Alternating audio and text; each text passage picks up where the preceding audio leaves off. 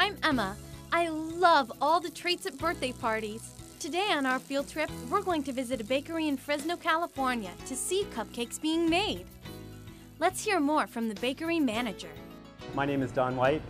I'm a bakery deli manager and I've been in the industry for 28 years. I started as a baker and I'm a cake decorator as well.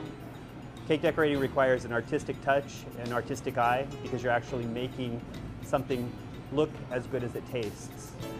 So it's a real art form. At this bakery, they have a huge convection oven. This oven can bake up to 300 cupcakes at one time, which is necessary during the holiday season. After the cupcakes are baked, it's time to decorate. Here the baker is making the icing. With a little food coloring, they can make almost any color of icing. Once made, the icing goes into this bag where a decorating tip has been placed. There are many different tips to create different styles. This tip is for cupcakes, which allows the icing to go on evenly. With a little imagination and creativity, you can create so many unique designs.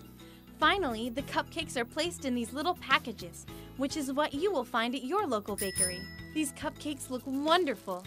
Let's head back to the kitchen and get ready for the party.